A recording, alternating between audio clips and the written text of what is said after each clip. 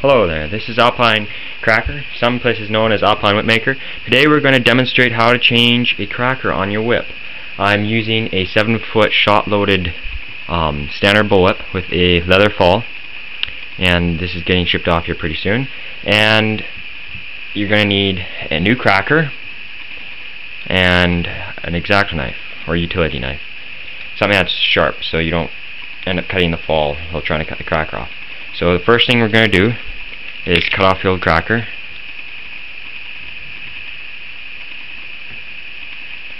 And then you're going to take your new cracker and you're going to open up the end.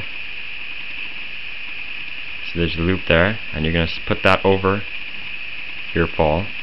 So you have about 1 inch of your fall, 3/4 of an inch to 1 inch of your fall sticking out of the cracker.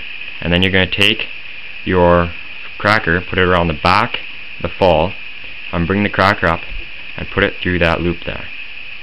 Bring the rest of the cracker up and put it through the loop. Like that, and then you're going to pull tight.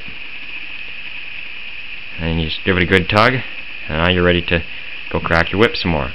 So if you would like to find out more information on whip making and stuff, you can visit my site at alpinewhips.ca, and I also sell replacement falls and replacement crackers, and also you can get custom made whips. Thank you very much.